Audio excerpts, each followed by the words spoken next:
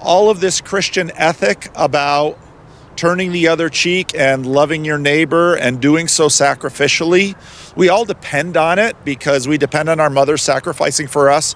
We depend on our father sacrificing for the family. We want neighbors who will forgive us, even if it's probably not in their best interest. But in the long run, there's this great scene in Steve Martin's Leap of Faith where he's talking to this crucifix. And he says to the Jesus on the cross, he says, "You say the meek shall inherit the earth, and I say all they get is the short end of the stick." And he's right.